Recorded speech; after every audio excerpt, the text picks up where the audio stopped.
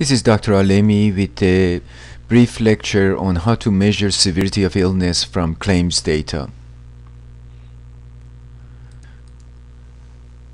The procedures described here are subject to a patent application filed by George Mason University.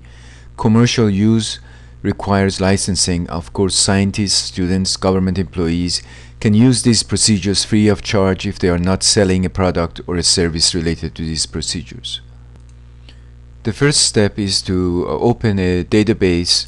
Here we are opening a database that we have called Kids. This is being done in Access 2007. The data files we want from the HCOP data files of Agency for Healthcare Research and Quality has many cases, more than 3 million cases. So the best thing is to link to it. You do so by going to external data, going to text file, and we have the data organized here, and we want a file that's called KID 2006 core, and we don't want to import the data, we want to just link to it.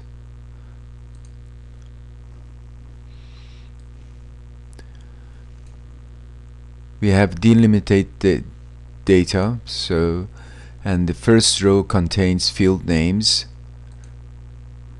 and the rest of the information is correct. Let's store it for brevity in a table called core.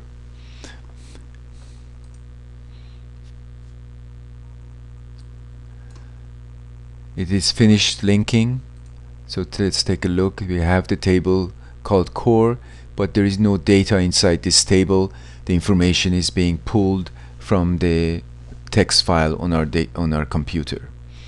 The next step is to select the data we want from here.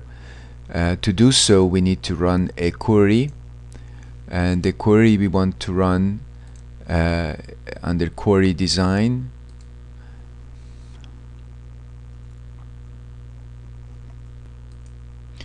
So we want the table core, and we want to close that, and let's move this up here so you can see what I'm doing. So the first thing, of course, we want the hospital ID, and we want the record number. Let's include the age and whether the patient died, and the length of stay, which should be right here. And besides that, we also need the diagnosis codes, and I'm including these by clicking twice on them.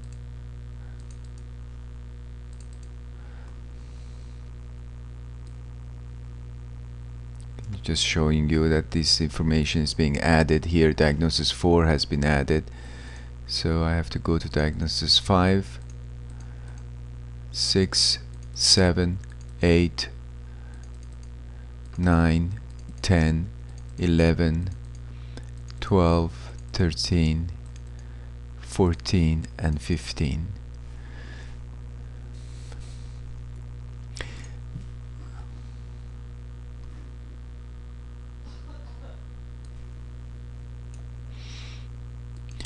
Now we want to set this up so that the query type is a make table query, and we want to call that my data,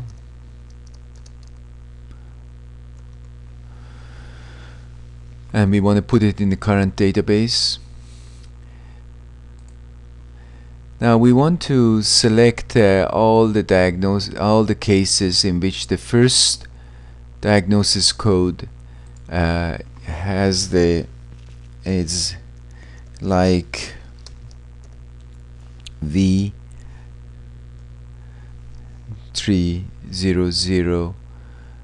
and 3300, just like that, and a star, so that it could have other codes after 3000. This is I think a live birth admission. Let's see how many cases we can pick up with this. Now we are ready to save.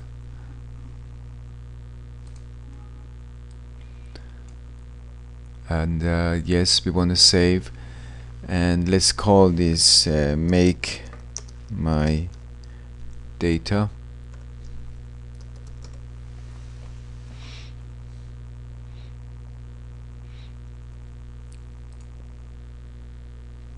So we have this here, so we should run this by clicking twice on it.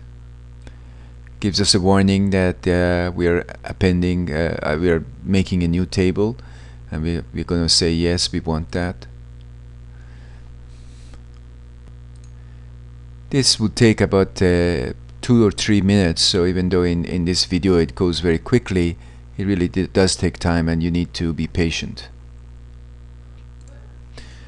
As you can see from this information, there is about 600,000 records to be made into a new table, so we approve that. So we have created my data table. We are not finished because the data that we had created, we don't want to run this, we want to open it in design view. The data we had created was based on the selection of the cases from diagnosis 1, but now we have to select for other diagnoses as well. So I'm going to cut this from here and put it here so that we can select now the cases with V3000 in diagnosis 2.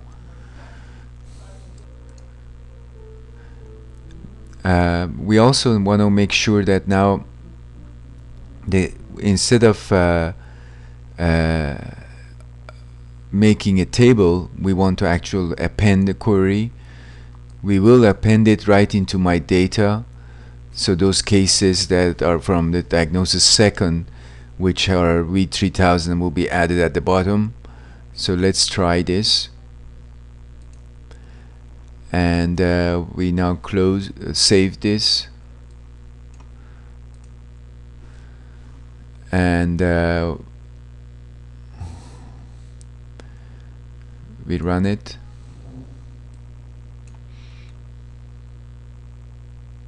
It says now that it will modify data in your table. There is a couple minutes of wait time here again. It has identified 124 new cases that we can add. You're about to append this to my data table, and we want that.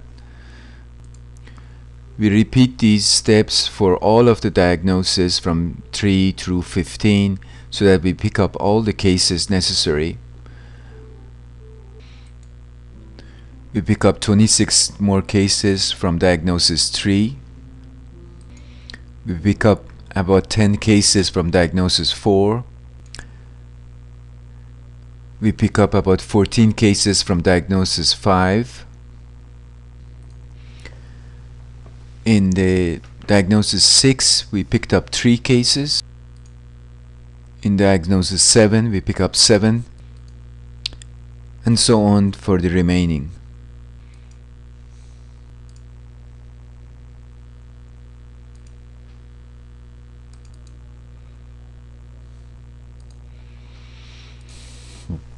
I stopped at number 10.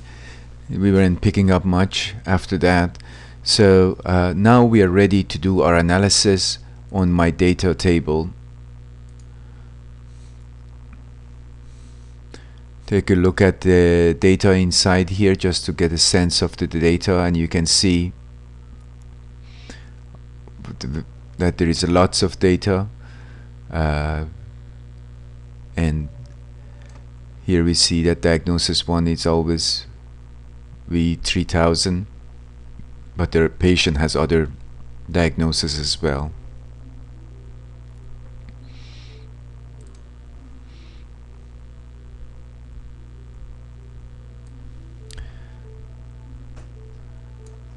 There is a total of 594,000 cases. We're now ready to do our analysis. The analysis of the data is shown in a separate video, and this is the end of the part 1 of the video where we read the data into my data file.